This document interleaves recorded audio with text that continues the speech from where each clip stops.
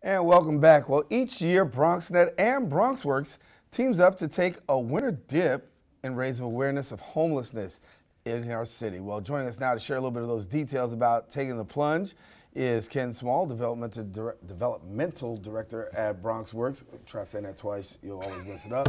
We welcome to the show, and as always, good to have you.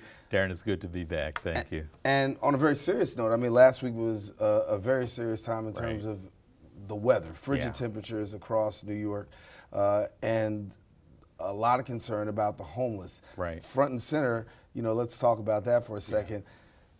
The work that's being done, because there's a law that's actually out there that really deals with getting people indoors in temperatures like this. In brutal weather like the weather conditions that we've had since December 25th, Christmas Day, one of the mandates that the city and the state have is if there are people on the street, that we have an obligation to find a warm and safe space for those folks. And BronxWorks is the organization that has the Homeless Outreach Initiative that serves the borough of the Bronx, and our homeless outreach team is always active, but in particular in extreme weather conditions like the conditions that we've faced over the course of the past 2 weeks. And as a result, the BronxWorks Living Room Safe Haven facility, we've been able to get a lot of folks who had been on the street, off the street, into that location, as well as into other sites that BronxWorks oversees and sites that other collaborating organizations oversee. Were you, from your glance, did it look like there's more out there this year as compared to last year, or how are things looking? I think the real concern is not what it looks like from one year to the next, but what can we do to make sure that we can get those who are on the street in very difficult conditions off the street.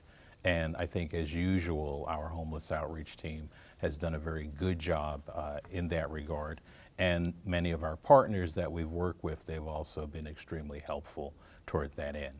It's always a challenge, and it's not just this time of year, but conversely in the summertime when the temperatures are extremely hot, we look to do the same sort of thing. So for us, whether the weather conditions are extremely hot or extremely cold, we're looking to get those who need help off the streets and into a safe space. Speaking of weather conditions, obviously the weather conditions are cold, and during this time of year it's cold, January, February, but there's a partnership that you have, and we have with you guys in terms of dealing with this, and Orchard Beach is the site for... Orchard Beach? Yes, is the site for taking a dip in the fight against homelessness, and it's a partnership, of course, between BronxNet and BronxWorks. Share with those who may not know a little bit about it, the history behind this. Well, it's something that began back in 2015, and BronxNet Executive Director Michael Maxnaby confirmed with BronxWorks Executive Director Eileen Torres, and folks wanted to do something about this issue, the issue of homelessness, and they wanted to raise awareness of the issue. And we saw the polar bear plunge as being an opportunity to make that happen. And I know for a lot of people it's like, what does dipping into Long Island Sound have to do with homelessness? But part of it is to raise awareness. Another part of it is also to have folks do something to help support those who may be vulnerable. So I know there are a lot of folks who may want to go out to Orchard Beach on February 17th. We're making provisions for those folks. But if you aren't compelled to go out on that day, you can support us in other ways. You can make a clothing donation. You can support the teams of people who will be participating in the event. You can do other things to help raise awareness of the plight of street homeless persons here in the Bronx as well as in New York City in general. I'm going to join you on the 17th of July. February, no way, but honestly, Darren, you can always dip into your pocket. That's right, and I'll dip into my wallet and definitely help out. But talk about this, because you do get, and I was in a joking way, but seriously, you do get a lot of partners who honestly come out and really take part of this because they understand the need. The event has actually been growing. When we started this back in 2015, we had a relatively small gathering at the Orchard Beach site, but this is going to be our 4th year of doing this, and we're expecting to have a larger contingent than what we had in 2017 as well as in 2016. And we're hoping to generate about $5,000 in financial support. We're also hoping to generate a good quantity of donated goods, things like clothes, socks, undergarment, things of that sort.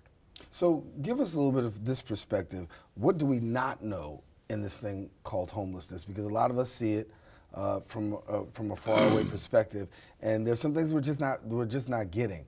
But you have boots on the ground. What is it that we're not seeing that we should know?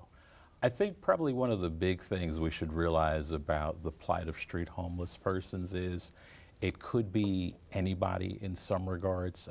All it really takes is for a person to have some traumatic experiences, a person to perhaps lose their employment, a person to have a medical condition that for whatever reason causes them to exhaust all their resources, and before you know it, you're in a situation where you don't have a place to stay.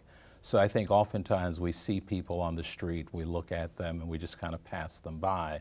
But I think what we have to realize is that person on the street could be us if certain unfortunate things were to happen. And we need to reach out to those folks who are most vulnerable.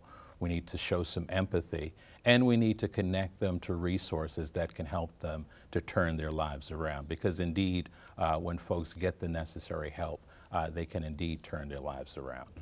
And we just saw some footage of the Bronx polar bears doing their thing, getting in the water and wade in the water. Wading in the water, right? What's the response that you've gotten since we've taken this on? It's been a very good response in terms of folks participating in the event itself. I think every year we've done it since 2015. The number of participants has grown. In addition to BronxNet and BronxWorks being partners, there's the Bronx Polar Bears who participate in the event. And we're hoping to not only have them again, but perhaps to have groups of polar bear folks from other parts of the New York metro area.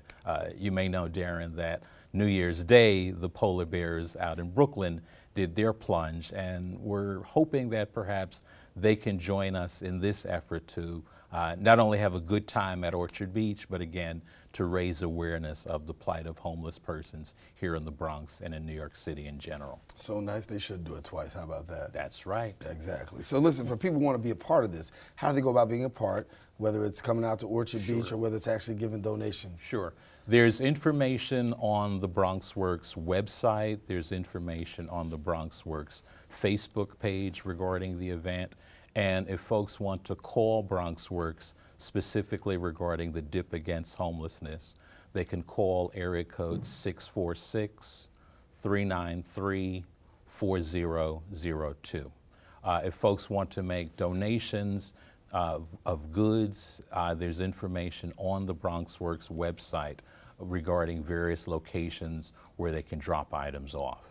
All right. Well, Ken, we want people to make sure they get out there and support this event, but then also support homelessness as well. Or preventing homelessness. Oh, yeah, yes. Well, yeah, supporting the fight, against homelessness. And as we said, there's a lot of champions out there as well. Yeah. And, we were talking about budget with Assemblyman Pichardo before, and sometimes, that budget cut can really be a real challenge for you, but you guys have been able to really manage, in spite of all the budget challenges that we've had in the state, to provide some real adequate services. It's always a challenge. We do our best to manage the resources that we have, and we do our best in terms of working with our elected officials and other funding sources in order to continue to secure the resources that are necessary to address this very critical need. All right. Well, Ken Smalls, the Development Director at BronxWorks, thanks so much for coming and sharing with us. And, of course, we'll continue to promote getting ready for February. And if you can't go out, certainly you can make a donation and help in the fight. Ken, good to have you. Same here. Thank you. Happy New Year. All right. Listen, take a quick break. Want you to stay with us. We've got more show coming up right after this. When we return, we're going to go front and center in the world of politics, take you down the pike to Washington, D.C., and let you know the latest with our political analyst.